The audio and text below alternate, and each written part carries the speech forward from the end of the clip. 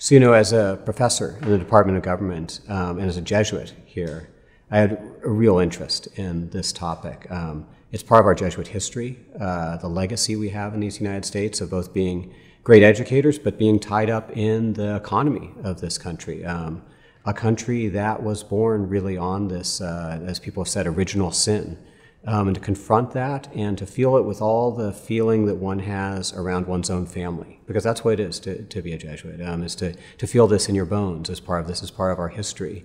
And so to walk with Georgetown as it confronts this history, but to do it as a Jesuit was intensely meaningful. And then as a professor of government, to think about the structures that enabled this to happen, to think about the historical political factors that underlie it, was extremely important to me. I've been teaching a course recently on inequality, and we often come back to issues of race, and there's no way of talking about where we are as a nation today without thinking about our history and about this really painful legacy. So it was extremely important to me to be on this working group and to participate in it. Universities have the express purpose of thinking deeply about these issues and seeking truth wherever that leads us. Others could, you could imagine if this was a purely political thing, we'd be looking at the expedient solution. That's not what we're looking at all here. We're really willing to go deep, and we're willing to do it in terms of the historical exploration, and we're willing to do it in terms of the ethical implications of this. And Georgetown is particularly suited on both those fronts. So first, Georgetown is unique in the records we have. There may not be another university in the country that has the records of the slaves that were sold, the slaves that were owned, and then those that were sold, and we can actually trace this to descendants, and those records were preserved. They were preserved by the Society of Jesus first in their archives, and when those were moved to Georgetown, those became available so that people can search them. That's a record that is unique and allows us to do a kind of inquiry that nobody else can. But the other piece, and this is something that lots of our fellow universities have pointed out. You may know there's a consortium kind of schools that are studying their histories of slaveholding. And they all look at us and say, you know, Georgetown as a Catholic university, as a Jesuit university, has a clear ethical perspective on the world. And that grounds it in a responsibility and gives it resources for thinking about issues like reconciliation, justice. What does it look like to really heal relationships?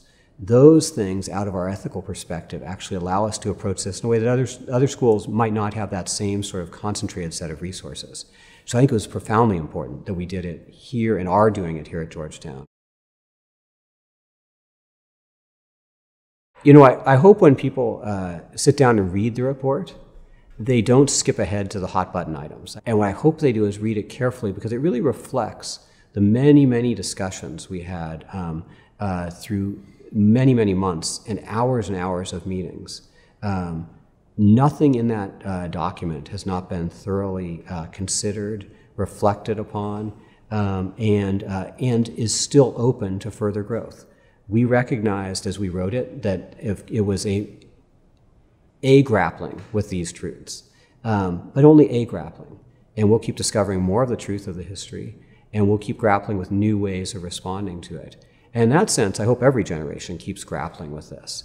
But that first read, I hope people take it slowly and reflect on parts of it that talk about, the ways we grappled with reconciliation, the ways we grappled with thinking about naming and how names live on in a campus, the ways that we actually reflect on the interwovenness of even some of our heroes in this shameful and sinful history, and that ultimately how we challenge Georgetown to keep grappling with these things, not just as an institution, but at an individual level, that every one of us takes this on and owns it. And I think if you read it slowly, and I think if you really take to heart the reflectiveness of the document, because it's not a short document, it takes some real time to read, I think you'll find that it can be a really transformative experience, and one that will hopefully inspire people to want to work harder on this in not just the year that comes, but the next century that comes. My hoping is that this becomes part of our shared history, and that it becomes something that we own in every fiber of our being.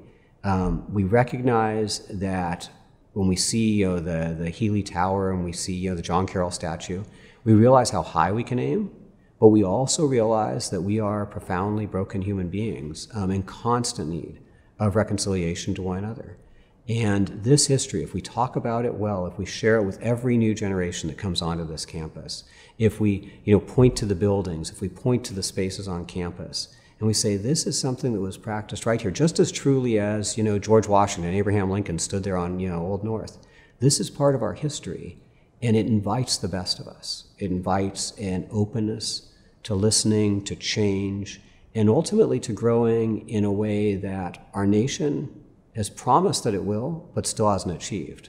And if we as a community can start to confront that and can slowly, step by step, move forward together, that would be a profound legacy of what we started here.